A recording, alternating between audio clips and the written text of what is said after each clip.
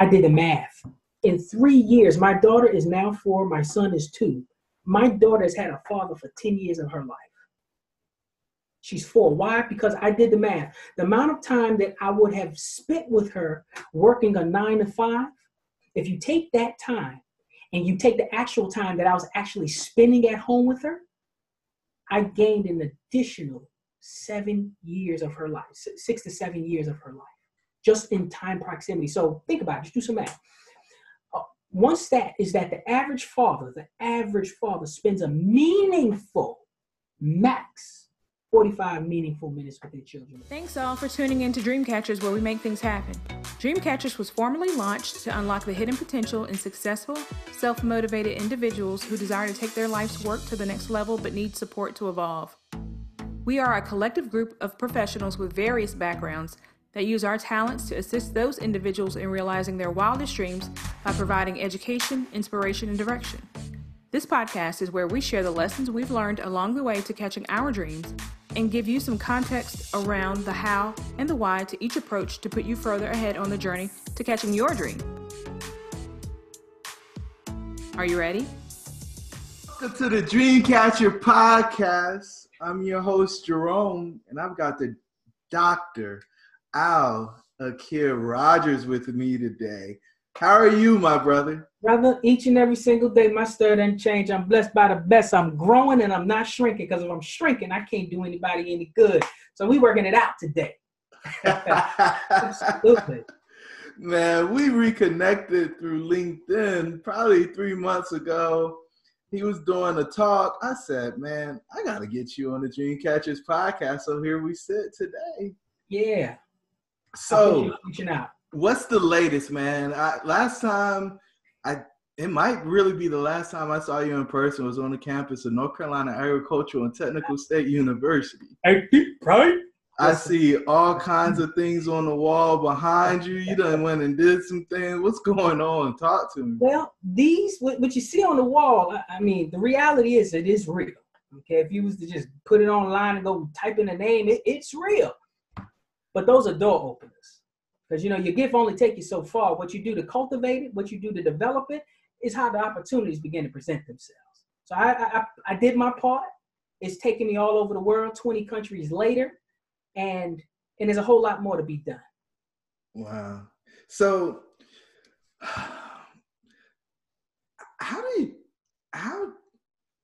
I don't even know where to go. I do know where to go. So before you went on this journey of catching your dream, what was life like? Oh, life was the regular 9 to 5, man. You know what it is. You go to school, you get a good job, you matriculate through university, you look for the big payday, and you get comfortable.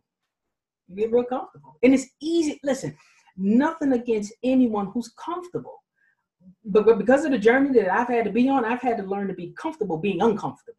Because I'm called to do a different thing. I have a greater purpose in my life. I'm clear on it. And as a result of it, things had to change. And so I was working in corporate America for the years in which after I finished my doctorate in electrical engineering. And after that window, I always said to myself, I enjoy people. I enjoy people. I enjoy removing impediments, and I enjoy adding value. And in those things, it's like a great nucleus to build successful things. And so I always wanted to start my own business. And I always said I was going to start my own business. And I always said I was going to start my own business, but I never started my own business. Yeah. And then one day I got laid off. Ooh. Oh, come on now. Yeah, I got laid off. With all those degrees? Yeah. All three. All that experience? Yeah. I got laid off. All that training? Yeah. But here's the best part behind it. There was a 90-day window period where the company that was buying out the old company was going to do some assessments and going to shadow and just sit in on the company. And then after those 90 days, it was supposed to be an opportunity where transition. Man, the transition happened like clockwork. 90 days hit it. They had the big general meeting, and everyone's going up to the meeting. I'm getting ready to go up to the meeting. I came out the bathroom.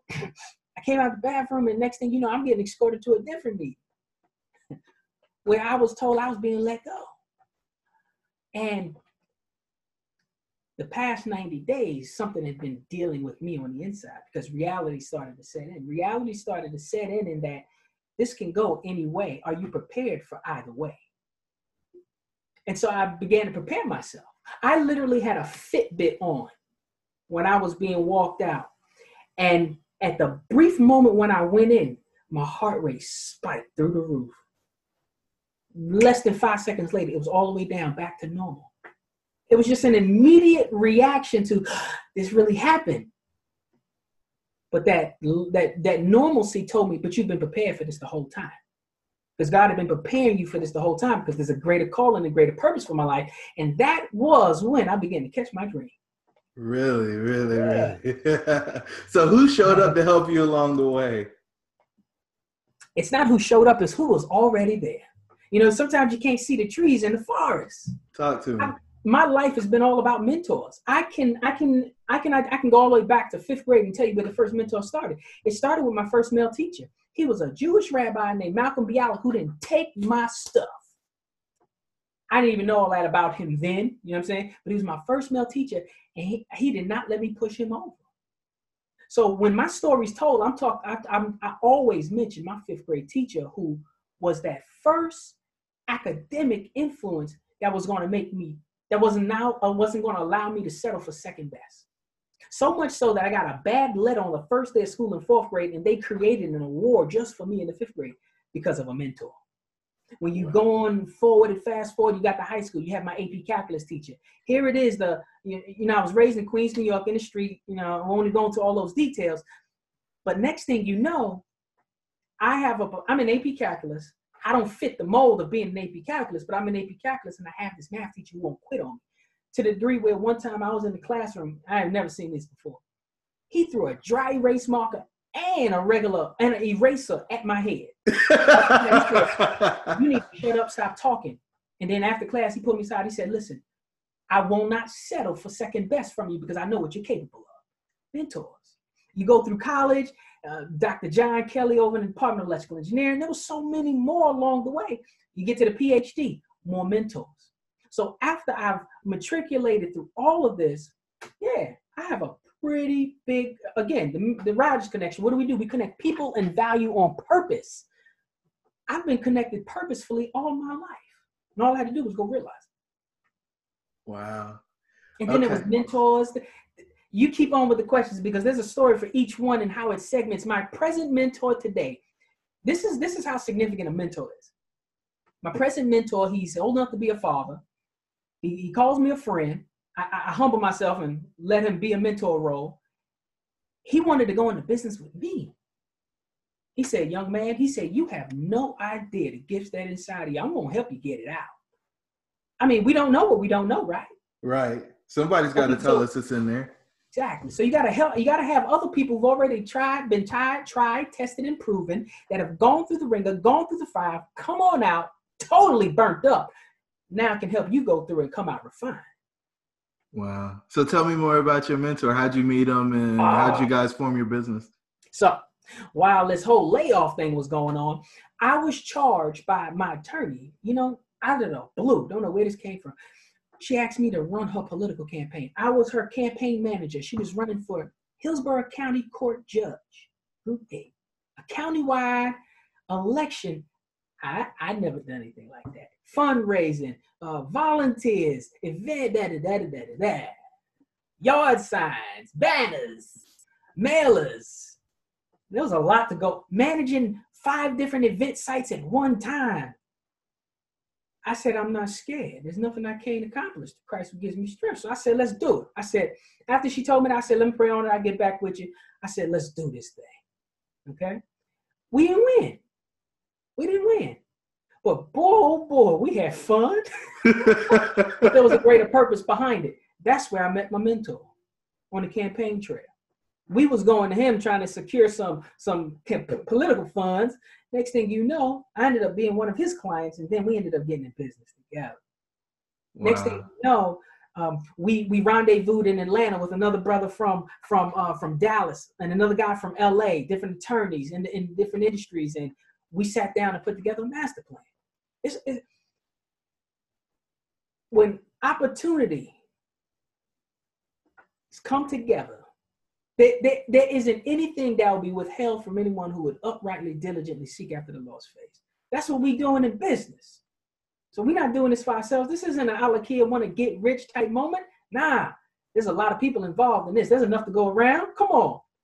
Enough to go around. This mental added value to my life, for real. Yeah, there's no question. So, but there had to be a point where you're like, I should just go get a job. Like, it would be so much easier to go get another job, right? Because your income changed dramatically. So what happened that made you want to keep going? Well, see here, a word. You know, I got a word back when I was at A&T. You take care of my business, I take care of yours. I was in prayer. And the Lord spoke to my heart, clear as day. You take care of mine, I'm going to take care of yours. You won't ever have to worry about anything. You just need to trust me. I'm riding on to that. Here we are almost 20 years later, riding that thing. And so, yeah, it would have been easy to go take a job. So let's just quick disclaimer. I'm a minister of the gospel at heart first. I'm a husband first. Everything else in that line falls in the line. You feel me? And because of all of those things about me, I operate to a different beat of a different drum. And operating to that different beat of that different drum, you know, Ishe Oluwa Kole Bajayo, you know, one of the things that I recognized about your thinker symbol on Dreamcatchers is, when I saw it, I knew exactly what I said. Yeah, it wasn't the same code for, I forget the name of it, cooperation. But it's definitely about cooperation. You understand what I'm saying? Sorry, I digress, my bad. What I recognized during that moment was, I can't go anywhere. The campaign showed me what was in this county. It showed me and gave me greater clarity as why I'm in this city. The things that I saw along this campaign, I didn't like. And so if there's going to be some change, somebody's got to step up and be it. Wow. So I'm positioned and I ain't going anywhere. Yeah. So tell me some more about, go ahead. 3 years later, no bills were late, nothing's overdue, and I still have excellent credit. Come on now. Really? 3 years. Oh, and I was given clear, remember I told you I operate to a different beat, to a different drum. I was given specific instructions. Don't ask anyone for any help financially because you're going to learn to trust me. So there is no quit. There is no stop. There is no, you just keep going. You know, I walk every day, right? And one of the questions I ask myself every morning is my sacrifice enough in order for me to get the reward on the other side? Or is there something else that I should be doing in order for my gifts to make room for me? And it's very interesting that you say, you know, after 3 years of this transition, where I think you either jump out of the plane or you get pushed out of the plane, right? One of the two happen, but eventually you get out of the plane. And so this transition happened. You kind of mentioned that you knew that something was happening, but you didn't say that you had set out on a plan in order to get out. I didn't. So the fact that you were living your life in a way that you had the ability to take the cut, right? And then get income, but still be able to cover the way that you're living means that you weren't living over your means, right? That's number one. That's just called literacy. Ooh, go there. Go all the way down that hole. All the way down that red hole? All right. I've been married for 7 years. We both have excellent credit scores. We're on one accord when it comes to not living above your means. All cars are paid off. Okay. Just putting that out there. I'm not trying to keep up with the Joneses. My last name ain't Jones. Go all the way there. What can you withstand in 6 months if your income was hit? Does an individual have at least 6 months? We had at minimum 6 months. Now, you know, with the PA, with all of this on the wall and the patents, I'd have been like, yeah, it'd have been real easy. No, not at all. Not at all. There was something I was going through, personally and spiritually, that was my journey. It's my story. And I came out as a much greater person for it, trustfully. as a person who can trust a whole lot more, not looking at circumstances, not relying on other people's jobs, not relying on those things. And so if anything were to happen again, I've been here already. Why am I concerned? But when an individual, what's really inside of you is going to come out when it's tried. You either will get burned or you'll get refined. Which one is it? Are the impurities going to come out and then molt right off? Or is it going to take a real aggressive scrape to get all of that hard stuff off and shine up? That's the difference between what refinement looks like and just burn. Wow. But that rabbit hole of financial literacy is heavy. It's heavy and it's deep, and our people perish for a lack of knowledge. Wow. But that's not an excuse. Well, but there isn't a lack of knowledge, right? I mean, you can Google whatever you want to Google right now. Like, yeah, you can. There's people who are willing to help you figure it out. You can, if you want to invest in yourself, you can pay for a coach to walk you out of that situation that you got yourself in, and you realize it's not working for you, but you choose to stay there because it's comfortable. Oh, say that word again. Comfort. Yeah. It feels good. Doesn't it feel good? You get you a pillow. You standing up sleeping. Look at that. Standing up leaning. That's comfort. Yeah. Yeah. Comfort. That's a thing there. So, I mean, you've been on this journey. You got 2 or 3 challenges that you faced along the way, and can you tell me how you overcame them? Oh yeah. One, my task and assignment is to educate. One of the biggest challenges about me with business is I don't want to sell you anything. I don't want to sell you something. I want to educate you. Because if you recognize what value is, you'll snatch that thing up in a heartbeat. Because if somebody's feeding you and you salivating at the chops and it's good to you, hello, you better go get some of that. But you think, I'm just going to get a little bit, thanks, and then I'm going to go to, what's it called? Old Golden Corral. Yeah. You don't know what's in that stuff. I'm just saying. That's all I'm saying. But for real, value. Recognize, when you're in the process of attracting different clients to take advantage of the service that you have, what I've learned is that when you sell yourself short, people will think it's that. And it's very, very psychological. And in short, what I'm saying is one of the challenges that I face is when individuals recognize that it's something they want to take advantage of, why don't they pull a trigger?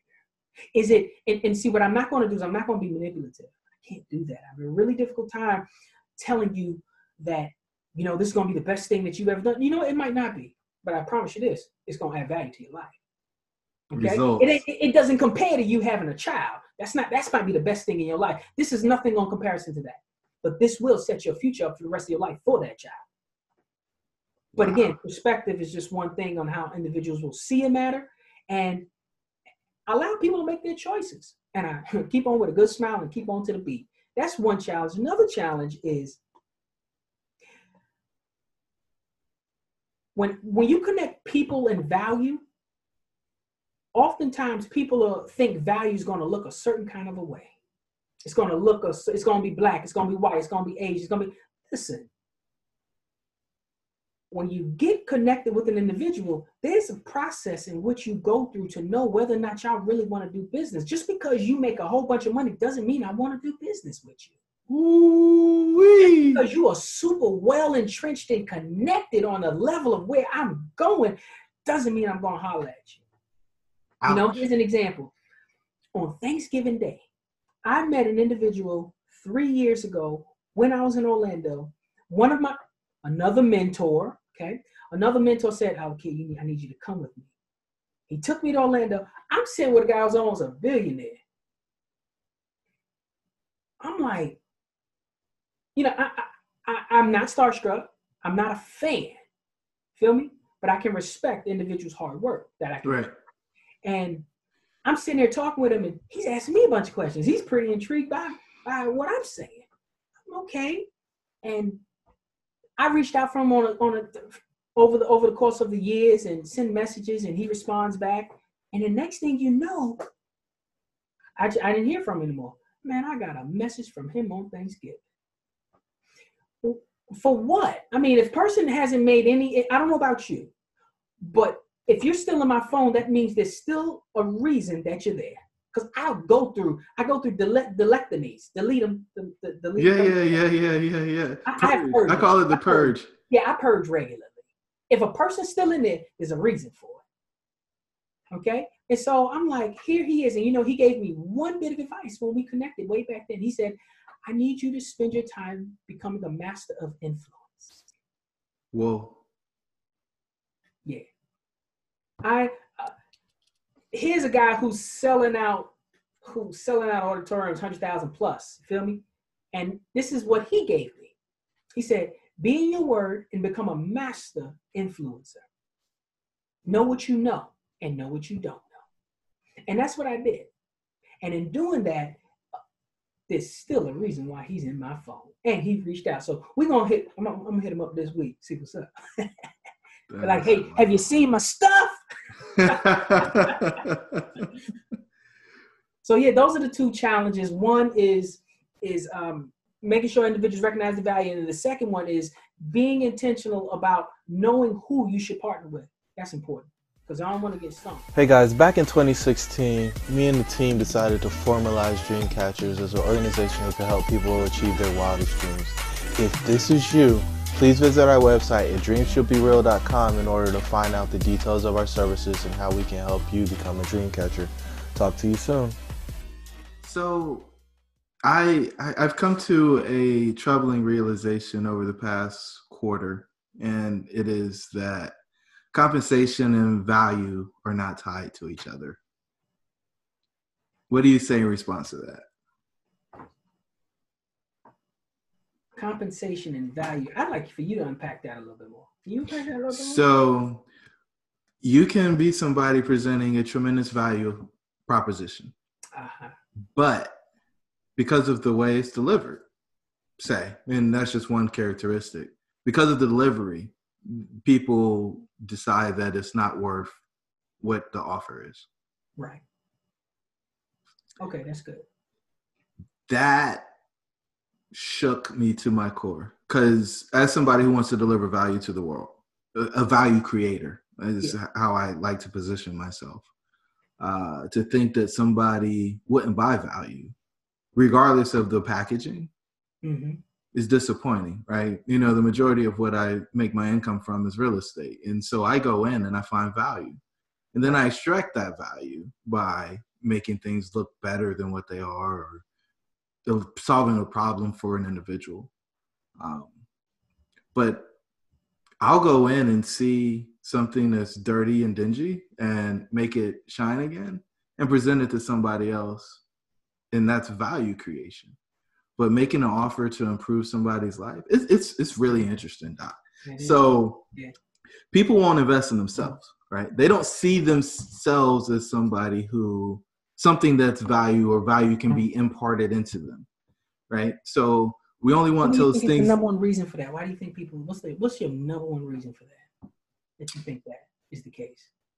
I think they like their comfort, right? Because if I tell you that you got to do something different, that means there's something wrong with you. And who are you to tell me something's wrong with me, right? Somebody who's had a different experience than you. See, I'm on the other side, right? I swallow. I put it in a nutshell. I call it pride. Ooh, ego. Pride's strong, man. And even saying that, man, you're pride, man. You can't tell me that. My bad. It's something I had to deal with. These right here, this one especially.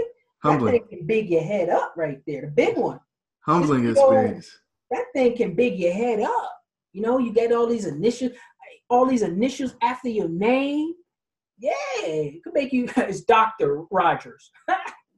I remember I was at the counter somewhere and someone said, "Mr. It was Doctor."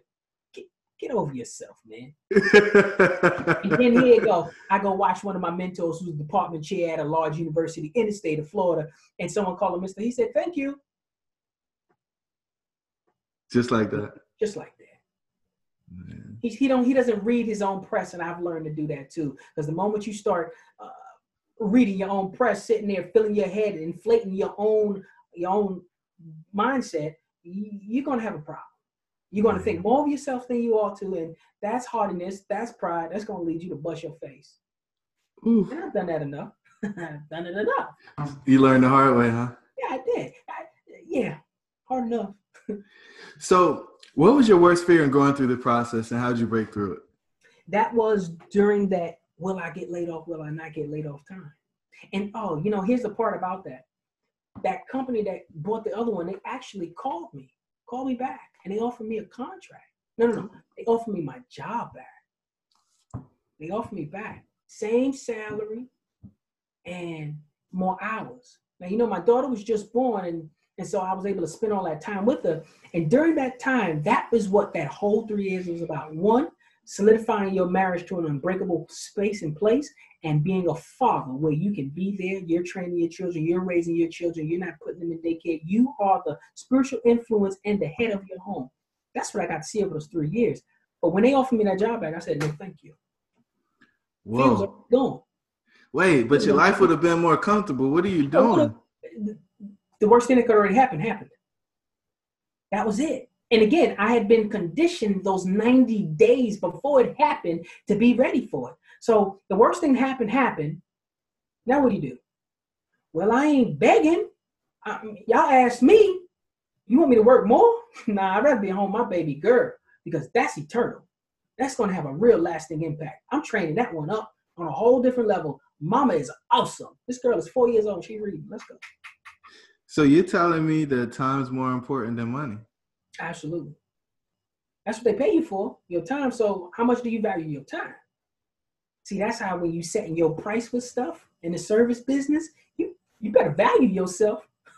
If you're going to connect with people and value on purpose, you better first value yourself. Don't sell yourself short. I learned that too. Man. So now I'm going to go deep, right? Get real personal with you. Was there a point when everything was on the line? Was there a rock bottom moment for you? Nope, because I had that word. I had that word that it was going to work. And I'm walking by faith and not by sight. It didn't matter what it looked like. Yeah, it didn't look good, but I wasn't working in that. I wasn't working in that at all. Had a couple interviews. I had a company fly me out to Albuquerque, New Mexico, interview me. I went out there just making sure that I still had the skills to be able to apply for a job, because I never intended on taking it anyway. Just wanted to make sure that I still had the skill set. They chose someone else anyway. But I also learned a lesson in that too, because I had a mentor that said, so how'd it go? I said, I killed it. Oh, you killed it. You did that all by yourself. You mean to tell me all these months that you've been sitting here trying to get interviews and opportunities, you've not been able to get them, then something opens up and you want to take credit for that? Ouch. Go ahead and bust your face again. Pride. So I swallowed that one too. So there was a grooming process for me to learn how to evacuate myself. I had to really cultivate my own fallow ground. And fallow ground is a very unique thing. I'm actually studying this right now. Fallow ground is not just hard ground. It's ground that actually was very fertile and produced harvest. But then over time, it got hard and was full of thorns and bristles. Sounds like our mind. Mm-hmm. Mm-hmm. When you're enslaved to your each and every single day without a plan, we're going to perish. So if there's no plan, which I did not have when I said I was going to have my own business, there was no plan. I was just talking. It was just a bunch of words. It was a pipe dream. No plan.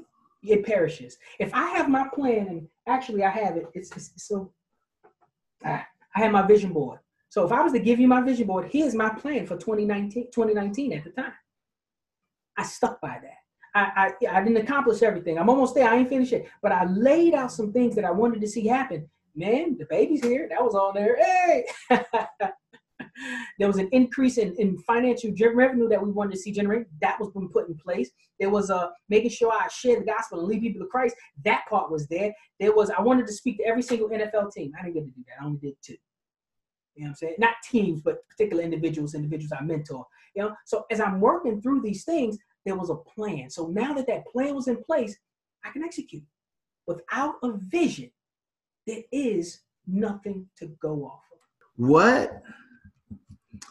What do you feel is the biggest reward for going through your journey? I'll show you. Right now I'm at home for a few weeks because my daughter, things are shut down pretty good because my daughter was just born. Okay. And where is it? Right here. The biggest reward, let me turn it sideways. Turn the volume, turn the brightness all the way up. Bam. Family time. That's my biggest reward right there. You can't get that back. I did the math. In 3 years, my daughter is now 4, my son is 2. My daughter has had a father for 10 years of her life. She's 4. Why? Because I did the math. The amount of time that I would have spent with her working a 9 to 5, if you take that time and you take the actual time that I was actually spending at home with her, I gained an additional 7 years of her life, 6 to 7 years of her life, just in time proximity. So think about it, just do some math. One stat is that the average father spends a meaningful max 45 meaningful minutes with their children a day. There was a study in which they had put microphones on children 1 year of age and under, and they put a microphone on them, and they asked these fathers, how much interaction do you think you have with their children a day? They said about 15 minutes. The average on the low end is 7, but when they check the microphone and the interaction, 15 seconds. In the morning, 15 seconds when they got home. Just, hey, baby, good to hold you. Here, mommy. 15 seconds? 15 seconds. Meaningful. Touch, interaction. You feel me? Hey, you coming at the door. Mama got the baby. Here's the baby. You're hugging, you're holding. All right. Phone rings. Here, I got to take this call. 15 seconds. 37 seconds average per day. I get a minimum of 3.5 hours. 2.5 hours minimum every single day. Now that I'm back actively pursuing things on a different level. But before, 10 to 12 hours a day. Regular 9 to 5, you'll get 60 to 90 minutes. 60 to 90 minutes versus 8 to 12 hours, I gained a lot of time with my children. Wow. That was the greatest lesson learned. Is that, and that company that I turned them down, they brought me back on to be a contractor. And then I laid my own hours, I laid my own rate, and overtime, oh Lord, bang, bang, bang. Woo! Payday. I did overtime one time because my wife reminded me, she said, babe, it's not about the money. It's about being able to own your own time. Wow. So that was my reminder. It's about my time. So now that you've outgrown the old life, what's the biggest difference in your approach to life today? Listening a whole lot more. Listen a lot more. I don't have all the answers. Whether I think I do or not, there's no need to espouse it. I'm on a couple boards, and I had several individuals reach out to me and say, how come you don't say much? And this is one-on-one. I said, because I've always had something to say. I can stand to listen a little bit more. That's it. I had one of my elders, one of my leaders. She had said to me one time, she said, Dr. Rogers, do you always have to have something to say? Here she is, PhD credentialed in her own right. Has been a counselor for decades. I think she's a little more wise than me. And I said, yes, ma'am. And I received it. I'm going to be quiet now. I'm going to be quiet. I'm going to be quiet now. So, what are you most grateful for in this new space? I'm grateful for God's faithfulness. I'm grateful for this beautiful family of mine. And I'm grateful for being free. There's something about freedom. Cut it out. Don't go too deep now. I won't go too deep. You know what? The deep calls to the deep and the shallow will call to the shallow. So let's just see who resonates, who this resonates with. All right? The majority of people don't want to be free. They want to be taken care of. Stop. Don't you say anything else. Okay. I'm kidding. Keep going. To be free means that you're going to have to work for that. To be taken care of means just that. You don't have to work for it. You're going to be taken care of. And in the process of realizing that I wanted to be free, I had to work for it. I had to endure certain things to go through that. I had to come out on the other side to recognize that anything worth working for is worth sacrificing and having. Different perspective. You know, this right here, that thing can mess you up because it can give you an entitlement mentality. It can. And albeit I'm grateful that I was able to accomplish it. There's a whole different story behind it all by itself. But at the same time, I had to grow up. And I had a little entitlement. Yeah, I'll be on that 6-figure. Get over yourself. You live in Tampa, Florida. And that field ain't even there, so better be grateful. At the same time, I've learned to be all right working for something. Whether I'm creating it or helping others to create it, I'm a little more grateful today of being able. I have a different appreciation for what it means to work because that is synonymous with freedom. Wow. Work equals freedom. I mean, freedom ain't free. Freedom ain't free. So, what dream are you most focused on catching next? Continued multiple streams and more time, multiple streams so it can equate to more time with family. And, you know, my daughter's 4 years old. She's reading. You know what I mean? She's sounding them out, not just the sight words she memorized, she's reading. And my son, you know, when he gets to that age, daddy's going to have to be around because he's me. I know how to handle me. It takes a very special person to be able to handle the young version, untamed me. And I need to be in place to be able to do that. So I'm working towards that dream of being able to teach my son. Wow. Because he sees different. He's different. What gift are you giving the world? How to be connected effectively. Okay, because there's a couple things you have to do with connection. When you're connecting, the first thing you have to do is you have to, what's the first thing? You have to cultivate. You have to cultivate your ground. Well, first off, let me scale that back. You have to be captivated. You have to captivate. To captivate means to take hold of something, to capture it, and to hold on to it. Because if someone has a dream, I need to help you take it captive first, because if you don't, someone's going to steal it or you're just going to lose it. So if I can first help people take captive of their dreams, okay, that's not the end though. Now we have to cultivate it. Let's begin to cultivate this dream.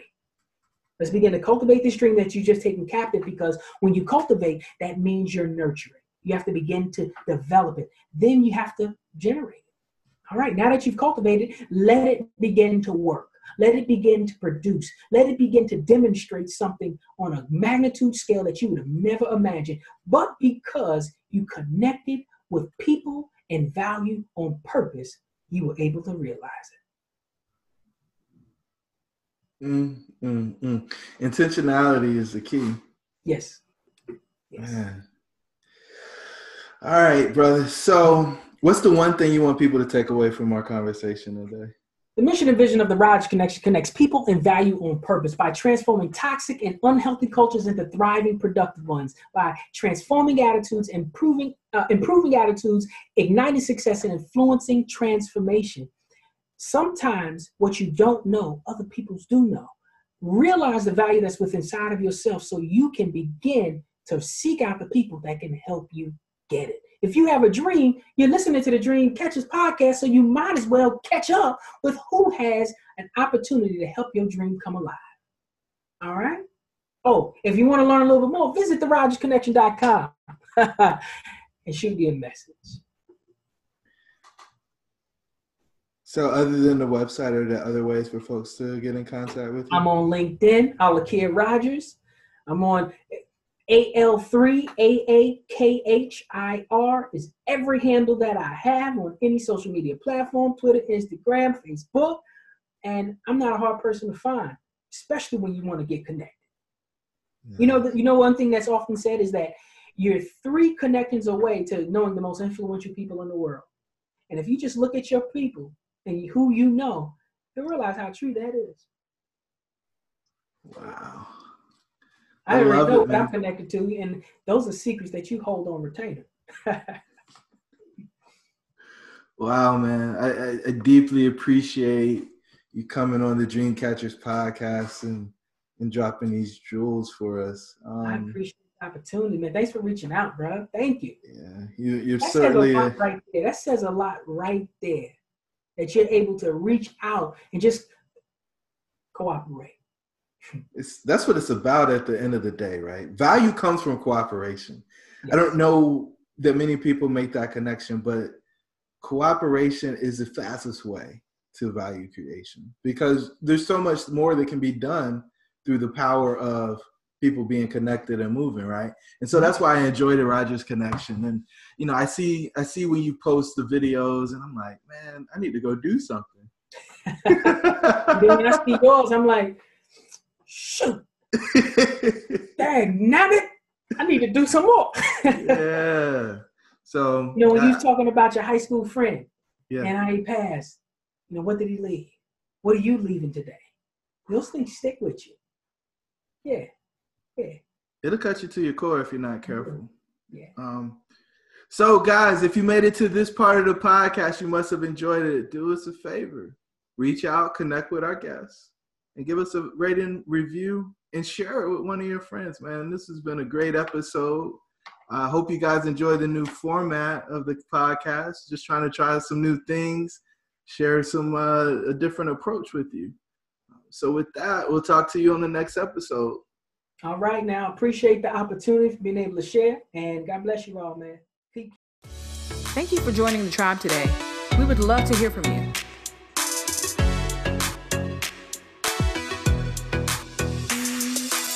Please don't forget to rate, like, and share.